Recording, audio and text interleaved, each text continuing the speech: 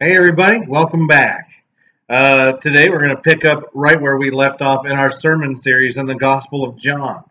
So if you want to turn in your Bibles to John chapter 1, we're going to go through verse 35 to 51. And while you're turning to John chapter 1, verse 35, let me kind of review where it is we left off last time. So we saw John the Baptist, and we got to know his ministry a little bit. And how that guy's just always pointing people to Jesus. Didn't matter what the cost, that guy's pointing people to Jesus. And there came a point where he goes to baptize Jesus. And Jesus at that moment of baptism is revealed to be one of the triune Godhead. And so a very significant moment. We started to reflect a little bit about baptism and what baptism means and what it is, what it isn't. Well, that's where we left off. Now, starting in John chapter 1, verse 35, it says, the next day, John was there again with two of his disciples. When he saw Jesus passing by, he said, "Look, the Lamb of God." When the two disciples heard him say this, they followed Jesus.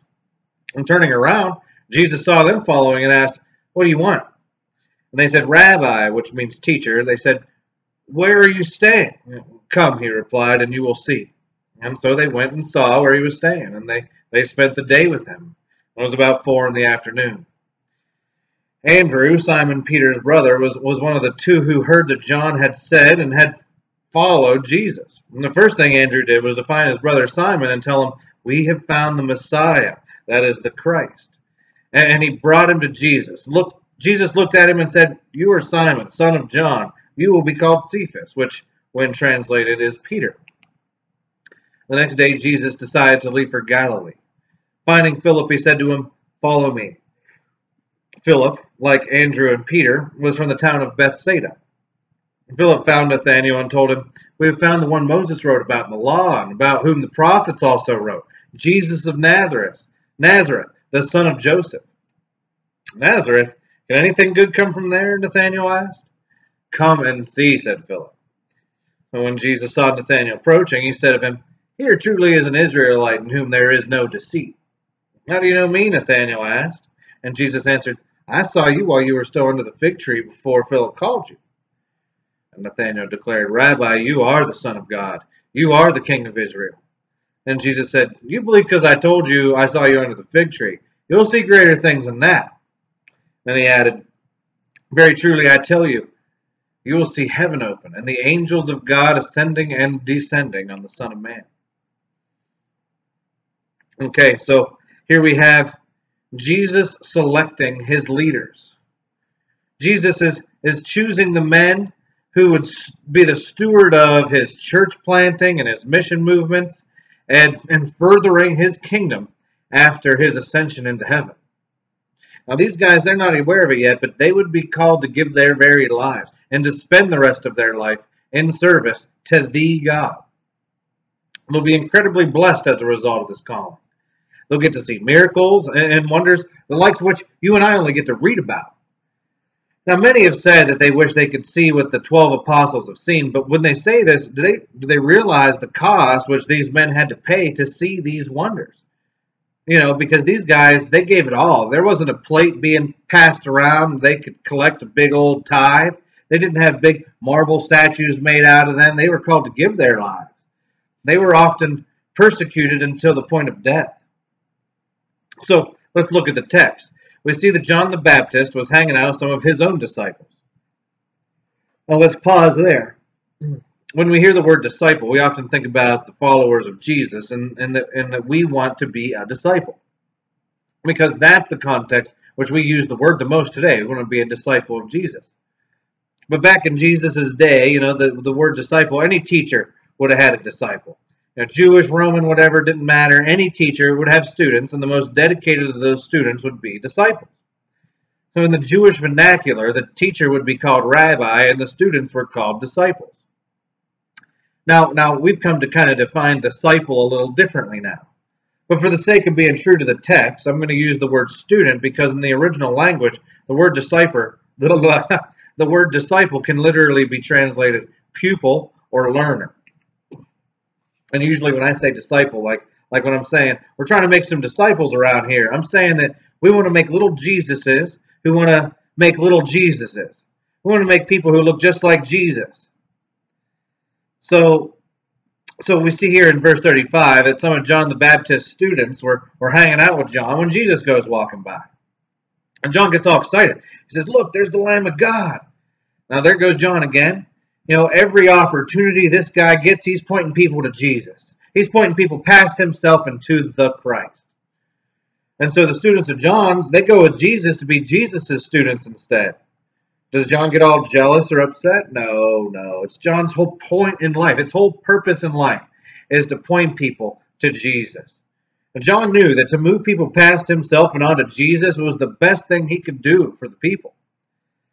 Any Christian, especially your Christian leaders, would do well to acknowledge this themselves, because if you get stuck on me and my teachings, you're going to find us coming up short and disappointed regularly. If you can see past me into the teachings of Jesus Christ, well, those are the teachings I'm just passing along. They're his teachings. And if you can see past me to those, then you stand a chance at really growing deeper, maybe even deeper than I've grown. And if you get stuck on me, well, I'm going to make mistakes and fail. And when I do, you will stumble. If you see past me to Jesus, then you won't be restricted by my limitations. You see, I can't always be here. I can't always be there. You know, I can't walk with you everywhere you go, but God can.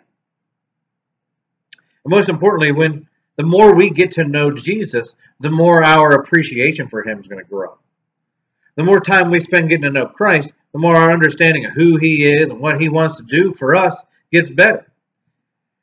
And we may be drawn to him by his teachings, but when we come to really know him, we'll know him as the Son of God and our Savior. Now, those aren't just catchphrases. These words, they take on a whole new meaning when we step from one side of the faith to the other. Before relationship, they really are just words. Now, we might be able to give the Webster's Dictionary definition of them, but when we know Christ personally, these words and their definitions, they become poetic. That's why the students of John's were willing to leave John and follow Jesus at a moment's notice. They didn't do anything that John didn't want them to do. They did exactly what John wanted them to do. So now we see Jesus selecting his leaders, these 12 apostles, and we see how Jesus, he selected these first ones. Notice the conversation. You know, they see Jesus, and they start following him. Jesus turns around and says, like, what do you guys want? They asked to go with him. Wherever you go, we want to go. Where you're staying, we want to stay. And so they spent the afternoon together with Jesus. They got together, they got to know him, they wanted to kind of see if this was for real. Now, Jesus didn't put these men into his entourage by accident or because they were the first and closest willing participants. Well, so it does tend to happen in a small church environment a lot today. We select and appoint leaders because we just need the first warm body willing to do the job. And it starts to look a lot less like calling and a little bit more like desperation. And then those people who weren't supposed to be pointed to a position of leadership in the first place fail and cause somebody to stumble. And yeah, that was not what Jesus was doing. These guys following Jesus. Jesus had a supernatural understanding of how these events were going to take place. So he chooses these leaders and he presents himself to them in a way that he knows they need for them to respond. You might think back to your testimony. How your testimony might be a little different than most of the people you know. Everybody's got their own testimony. God revealed himself to you exactly how you needed him to. Like later in this chapter, when he chose Nathaniel, he revealed himself to Nate by acknowledging something that happened nobody but God could have known. And it's funny how Jesus selected his leaders. You know, in some cases, he sought out specific people with a prior knowledge of who they were and what they're going through. In other cases, he just presented himself and said, and let them approach. But it's no coincidence that Andrew and this unnamed disciple, who was probably John the Revelator, they were among the chosen, because Andrew was Peter's brother, and God had big plans for Peter. We know a lot about how Christ selected the various apostles from other places in the gospel. We can put the whole story together when we look at all of what the Bible has to say. For example, with Peter, we know that when Jesus went to recruit Peter, Peter was busy. He was too busy with work. He was too distracted with his busyness to recognize that Messiah was calling him. But Andrew was so excited about finding God that he couldn't wait to tell his brother and anybody who would listen. You might be able to relate to that. You remember that new believer fire? I pray it never burns out. But for the saved, there was probably a time where you could not help but to scream it from the rooftops. You tell anybody who would listen, maybe a few people who won't. And that's where we find Andrew. So Andrew, he takes Jesus to Peter. And we know how that went from other places in the scripture. See, Peter, he's busy at work. He's on a boat as a fisherman. And Jesus gets Peter's attention, but Peter's a bit reluctant. I'm busy. Well, Peter's having a hard day at work. He spent all night casting his net, and he's getting nothing to catch. Comes back with nothing. And then until Jesus shows up. Jesus gives Peter some advice. Seems kind of silly to an experienced fisherman. He says, why don't you cast your net in on the other side? Peter's like, okay, yeah, I mean, that's silly, but okay. Peter takes the advice, and as the result of his obedience, he got to see God work. The net came back so full, it was heavy with fish. And God used this experience as a teaching moment. He called Peter to leave his work and follow Jesus for the rest of his life. He said, you see how hard you're working without me and how little you're getting? And you see how much more you get with me in your life, God says? He says, well, I want you to put down your fishing net. We're going to go fishing for souls. I want you to become a fisher of men. We're going to go spread the gospel message. And Peter did. And with that, Jesus continues to put a pretty ragtag group of guys together. For example, Peter, he would later be called by Jesus the rock on which he would build his church, but Peter's faith and integrity could hardly be described as a solid rock, which is encouraging to me. It may be for you too. It's often I feel insufficient to answer God's calling. Like John the Baptist felt unqualified to baptize Jesus, I often feel unqualified to be the steward of his word. I have to go to God every day with a prayer of repentance. Every day I'm disappointed with myself as a Christian. And it may be the same for you. And yet God has still called us. And he still plans to use us. Even if our faith needs a little bit of shaking to wake up. Like when Jesus called Nathan. Now, this is kind of a funny story. It starts with Philip. All Jesus had to do with Philip was say, come on, follow me. And Philip got up and was obedient. He moved. Boom. When Phil finds Nate along the way and he's all excited, and he's like, dude, I found God. This is the one that the prophets have been writing about for centuries. This is the one Moses wrote about way back in the day. Here he is. It's Jesus. And Nate says, yeah, right, he's from Nazareth. That town's messed up. There's no way God's Messiah is coming out of Nazareth. Nothing good comes out of Nazareth. When Phil drags Nate along anyway, and Jesus sees Nate, and he's like, hey, here's a guy you can trust. Nate's like, come on, dude. You don't even know me. And then Jesus blows his mind. Jesus says, yeah, we shared that moment under the fig tree that one time, you remember. Nobody knew what Jesus was talking about except for Nate. And clearly there had to be some real intimate moment between Nate and God under the fig tree that was emotional and significant and private. We don't know exactly what happened under the fig tree, but we can guess. Because when Jesus called it, Nate's jaw drops. And he says, whoa, you are the Son of God. And it's a good thing that Nate did not let his stereotypes of Nazarenes ruin his perspective so much that he couldn't see God's plan. Because that's the truth for so many, isn't it? Because Nate was open to God entering his life, Nate had his mind blown. And his life began to change right then and there. We often have the same choice. It's here at this same place we have the same choice. Are we going to have a stereotype get in our way of how God should work or who God should work through? See, when God comes knocking on our hearts, it's going to stir up some emotions. And God knows all about these intimate details and private affairs. Like Nathan, nothing is hidden from God. So when God shows up and he reveals himself to us, how will people respond? Well, there's the side of us that feels shame and wants to reject the presence of God so we don't have to feel the shame because we know we're not going to change. And then there's the other side of us that knows what really should be rejected, which is the sin in our life. And so we accept God in and push the unholiness out.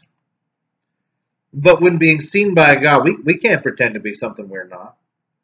We may be able to put on a good show for the people in our lives, but God sees right through it. And we sort of already know that. And our reaction to this feeling says a lot about our spiritual maturity. And it's in this way that God starts to put his church together. He puts together his pretty mixed bag of regular and incompatible people. For example, we got Matthew the tax collector. Now many would have looked at this choice and thought, okay, if Matt can be saved, anybody can be saved. But here's why. The tax collector, he was a tax collector. The job of the tax collector was to collect taxes from the Jewish citizens and give it to the Romans who were occupying Jerusalem in the various territories. So Jerusalem used to be governed by the Hebrews, and then the Romans came in and conquered it, and their army oppressed the Jews, and they imposed their Roman rule on Jerusalem. It became a Roman territory now, and Romans were the ones who governed it. And the Jews didn't like it. Who would? They're being occupied by a foreign army. And the taxes was collected to pay for such an occupancy.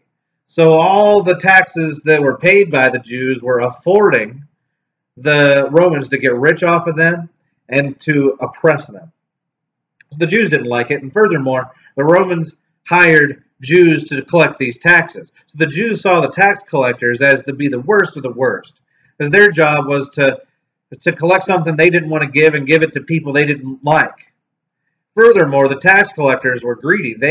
If they needed to collect 5, they would collect 15 and keep the other 10, for example. They were getting rich. They were extorting. They were using this authority and taking more than they needed and got rich off it. And everybody knew it, and it was okay. It was one of the incentives for being a tax collector. You too could get rich.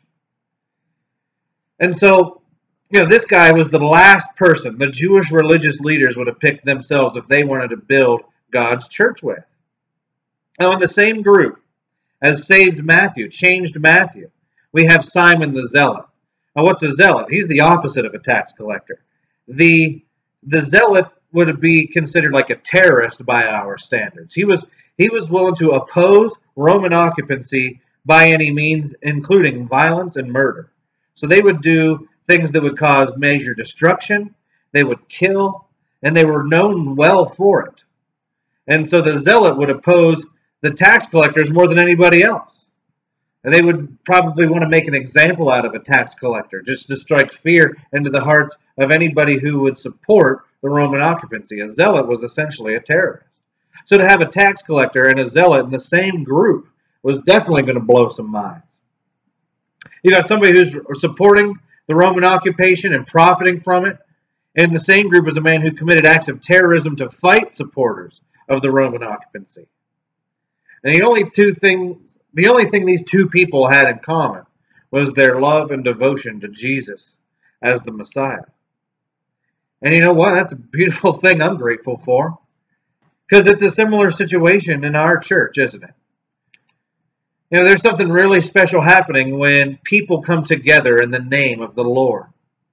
Because we get to share relationships that would not have been possible without the love of God. And it's these relationships that shape God's church.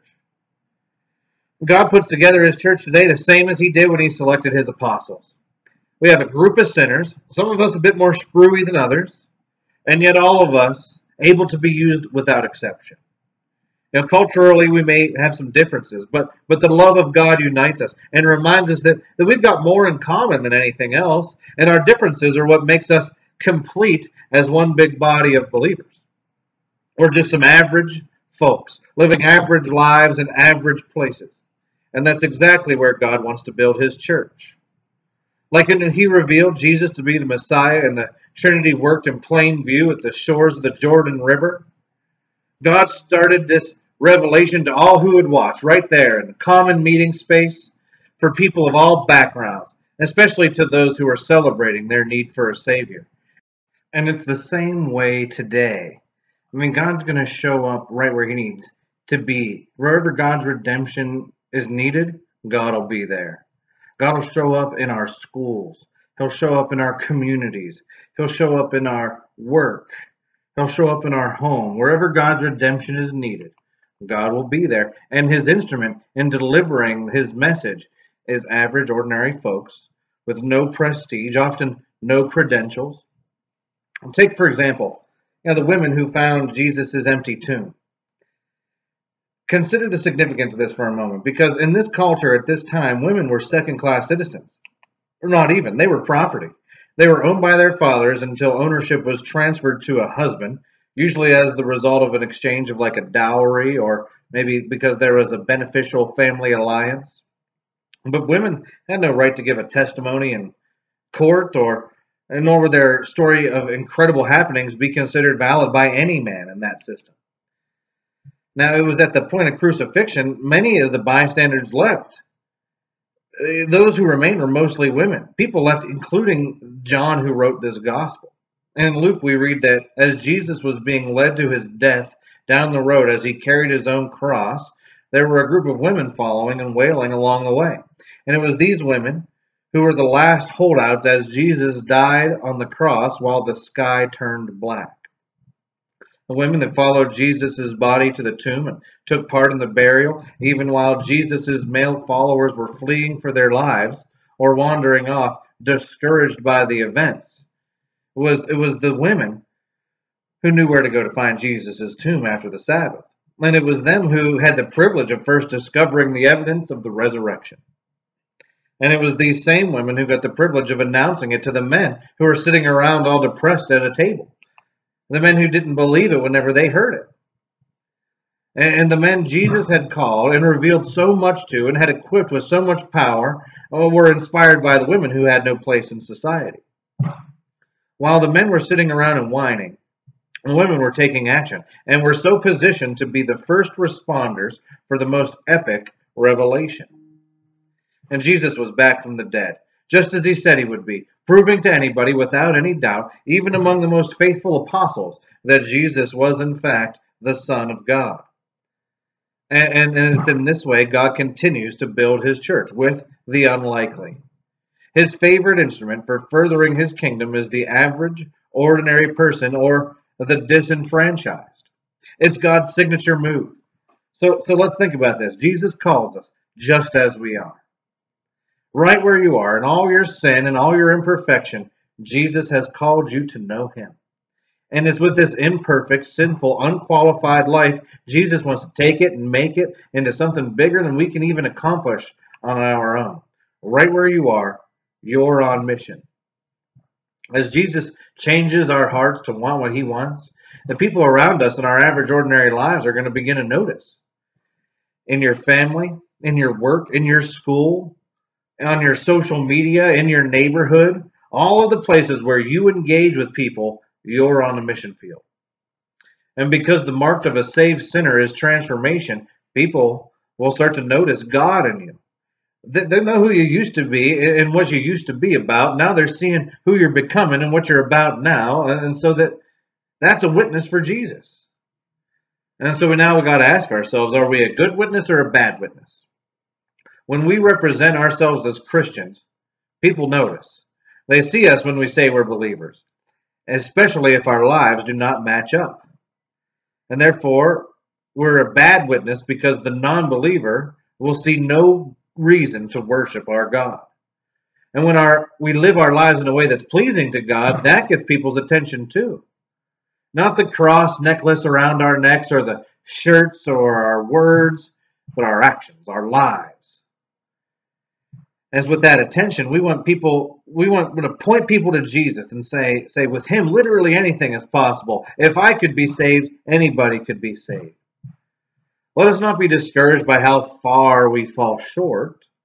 The most mighty men of God fell very short. That does not discourage God. It only discourages us. Let's live our lives on mission anyway. Let's do this at any cost. Let's do this today. In every social situation, in the privacy of our homes, with our loved ones watching, let's show them what Jesus can do for them too, so that they want to know God themselves. And it's with this in spirit of reflection, let's pray. Lord, I want other people to see you, and I'd love for them to be able to see you through me. I pray that you will be revealed. There will be a beacon of light that will shine through me the way the moon reflects the sun in the night sky. Let you be reflected off of us and our dark communities.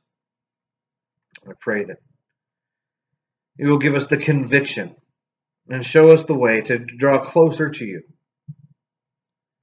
And whenever we would choose sin, we pray that you'll forgive us. We thank you for your mercy. Where would we be without it, Lord? Thank you. I praise you in Jesus' name. Amen. All right, church. Thanks for joining us. See you again next week. Have a nice day.